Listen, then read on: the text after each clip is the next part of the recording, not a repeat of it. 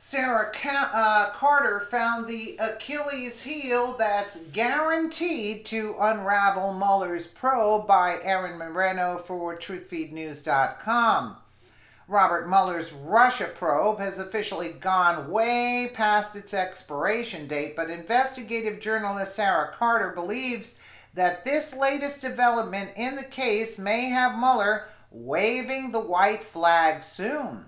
Mueller's special counsel just compiled with the federal judge's order to hand over all evidence related to former National Security Advisor Lieutenant General Michael Flynn's case, indicating that Flynn may seek to withdraw his guilty plea, which could be the first move to start unraveling Mueller's flimsy investigation. It's about time. From Sara Carter, in December, Judge Emmett G. Sullivan ordered special counsel Robert Mueller to provide Flynn's attorney with any and all information that may have been withheld from this case. Sullivan took over as the presiding judge after District of Columbia Judge Rudolph Contreras was recused from the case on December 7th. There was no explanation as to why Contreras, who presided over Flynn's guilty plea on December 3rd, was recused from the case.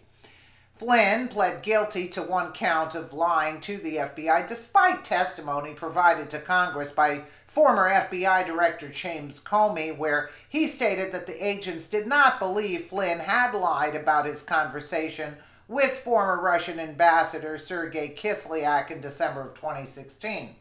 Sullivan ordered the government to produce any evidence in its possession that is favorable to defendant and material either to defendant's guilt or punishment. The government is further directed to produce all discoverable evidence in a readily usable form, the order stated. For example, the government must produce documents as they are kept in the usual course of business or must organize and label them clearly.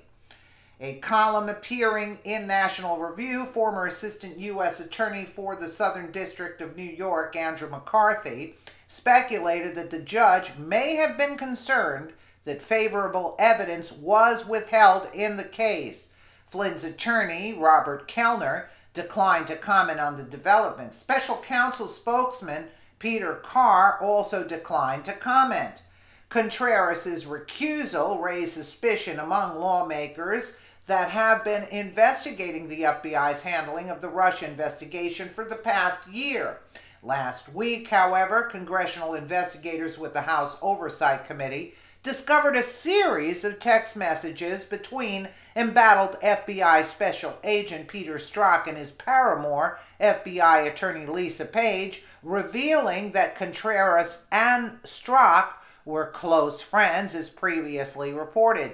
Strzok was also one of the two FBI agents who had originally interviewed Flynn. It wasn't a definitive answer, but certainly raises significant questions. Representative Jim Jordan of the House Oversight Committee told this reporter last week. The text message chain uncovered by investigators is telling. In one particular chain of messages sent on July 25, 2016, Page tells Strzok, "Rudy is on the FISC. Did you know that? Just appointed 2 months ago." At that point, the pair continues to discuss other issues, but comes back to Contreras.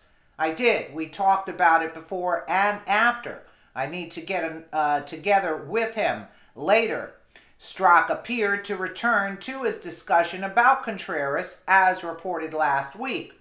Lawmakers cautioned that while the text messages show Contreras and Strzok were friends, there is still no definitive answer on why the judge was recused from the case.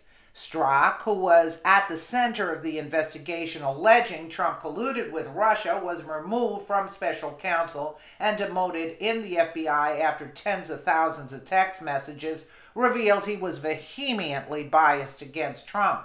Sullivan's request for Mueller to turn over all evidence came after the plea, and the judge noted that even if Mueller believed the information was not material to the case, it would be up to Sullivan to decide whether or not to disclose the information to Flynn's attorney.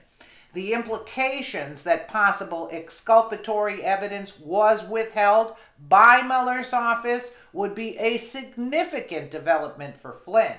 In January, Mueller and Flynn's lawyer filed a joint status report with the court stating that they were not ready to move forward with a sentencing hearing. The court filing stated that due to the status of the special counsel's investigation, the parties do not believe that this matter is ready to be scheduled for a sentencing hearing at this time.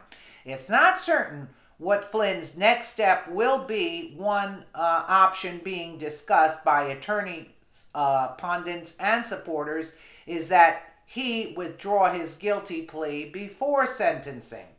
And this is when Strzok, in those text messages, he was trying to set up a meeting with the Contreras, or they wanted to set up a meeting, but not alone. They wanted more people there, and they didn't put that in the article. In other words, it shows that it was a setup from the get-go. They should be put behind bars for what they're doing.